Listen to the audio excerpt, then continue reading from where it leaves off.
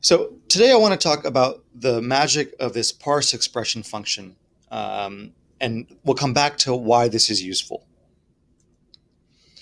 R has this thing called lazy evaluation. And what that means is that when you do a function like this, or a set of pipes like this, start with the patient's data frame, then group by pay type, then summarize n equals n to count the rows, you're actually typing out the word pay type. And in most programming languages, you would have had to put pay type in quotes because pay type doesn't exist as a global variable. It exists as a column inside of the patient's data frame. In tidyverse in particular, the expectation is that you're never going to type any variables in quotes. You're always going to type them out like I have here.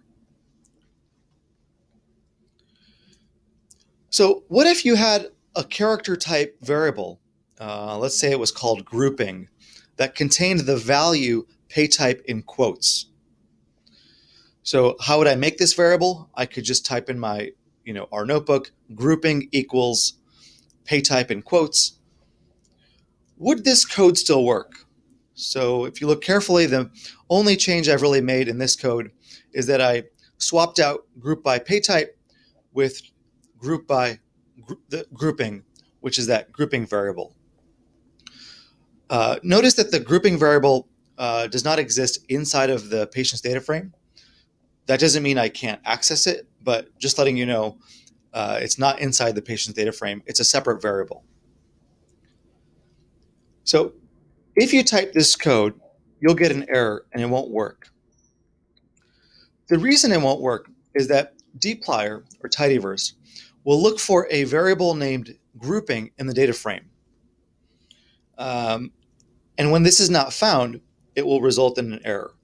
And the error you get is error column grouping is unknown. When we put pay type here, it was no problem because dplyr was able to find the variable pay type. However, when we put grouping here, dplyr doesn't realize that what you want it to do is not to use the column name grouping, but rather to look inside the value of the grouping variable, which is pay type, and then to group by that variable instead.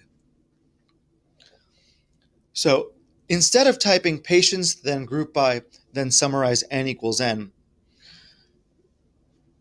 what you have to do is tell dplyr explicitly that it's not the grouping variable you want it to look at. It's the value inside of the grouping variable that you want it to look at. And that value, remember, is pay type in quotes. So you want it to use that variable inside of the grouping variable, or the value inside the grouping variable. But also, you want to get rid of those quotes. Because just like how this doesn't work, the code that I've shown here, if you did group by with pay type in quotes, that also wouldn't work. So similarly, you have to tell it to get rid of those quotes. And the parse expression function can turn a character string into written code as if you had typed it out.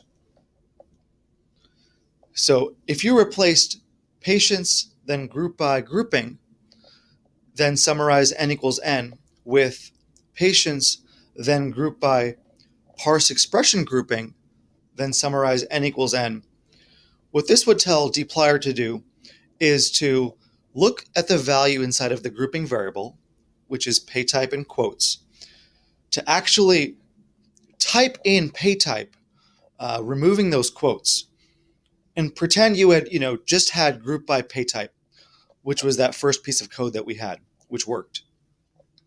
And this code right here would actually give you the intended result. So if you type this in, you would get back a data frame with two columns, pay type and n, which has the counts of each of the different types of pay type.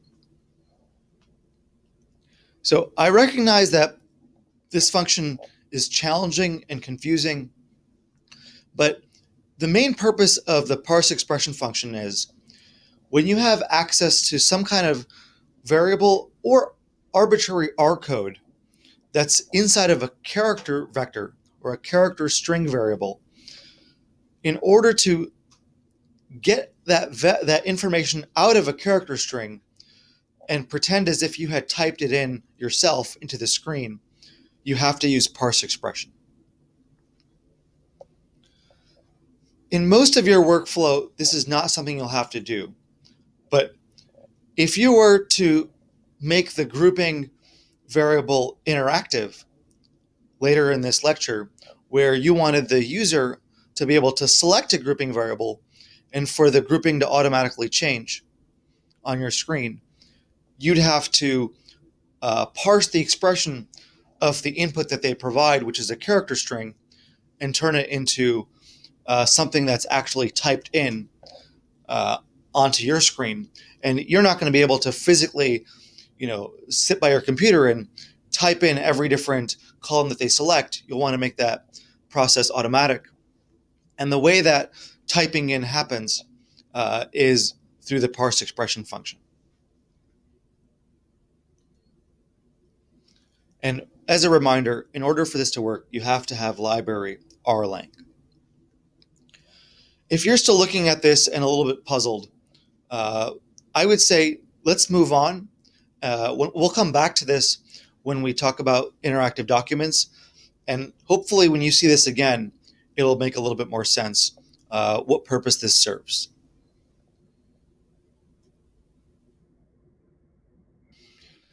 So what were to happen if we were to redefine grouping? So for example, in the last example, we had assigned the value paytype to the grouping variable. What if I wanted to run that same code after reassigning grouping to have a value of sex in quotes?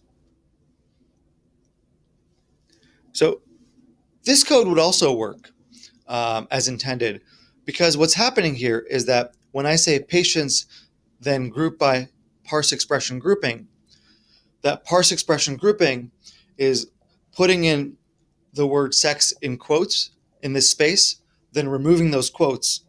And so it looks to R as if I had typed out patients then group by sex, then summarize n equals n. And if I had typed that out, this is the result I would get. So I still get the correct result when I redefine the grouping variable. And as I alluded to earlier, here we're manually redefining it, but later in this lecture, we'll have a user interactively redefine this by selecting it from a drop-down menu, for example. Let's say we wanted to filter patients to only include those patients over 65. So we start with a variable filter criteria, and we assign it the value age greater than 65 in quotes.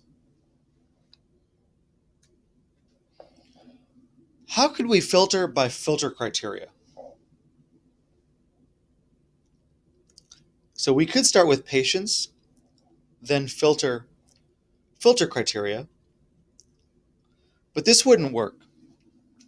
And the reason this wouldn't work is that this is the equivalent of typing in patients, then filter age greater than 65 in quotes. And since you can't have age greater than 65 in quotes in dplyr, this code wouldn't work. So to make dplyr think that we actually had typed in patients then filter age greater than 65 without quotes, we have to parse the expression filter criteria, which just tells R, pretend we had typed in the age greater than 65 and get rid of the quotes.